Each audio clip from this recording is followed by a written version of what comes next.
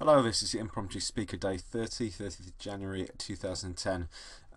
You may have noticed the microphone I'm using has changed. I took the plunge and I've invested in quite a nice looking microphone, so hopefully the recording should be a bit clearer. I know there's been a bit of distortion on previous recordings, which should now hopefully be sorted out. So let's get cracking with today's speech.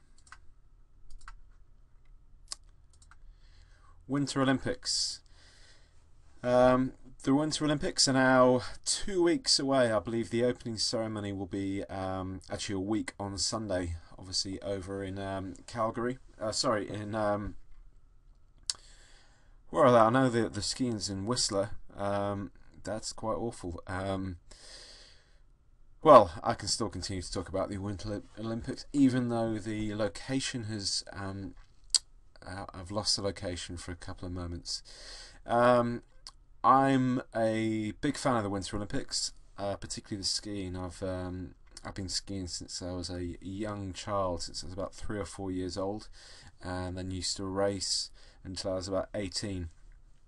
So I know the exhilarating feeling that downhill racers get when they throw themselves into, I guess, what can be called 2 minutes of euphoria, excitement, and downright just crapping your pants. Excuse the language, but that's pretty much what you do. Is you're flying down at sort of, well over 100 kilometers an hour, which on motorways you'd be breaking the speed limit. But obviously the Olympic Games are much more than just the skiing. There are a huge number of different sports. Some I'm not so familiar with, such as langlauf or curling. But you've got ice skating. You've got a huge array of quite incredible sports. I guess they've never had the same presence as the Summer Olympics. I guess because Summer Olympics came first and the Winter Olympics were added at a later date.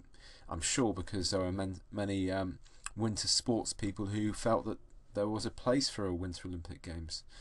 But personally, I'm very much looking forward to them this year. The time difference will be a bit of a pain in the backside for people living in the UK, but can't wait. Bring on the Olympics. 2 weeks to go. Thank you all for listening, and you'll hear from me tomorrow.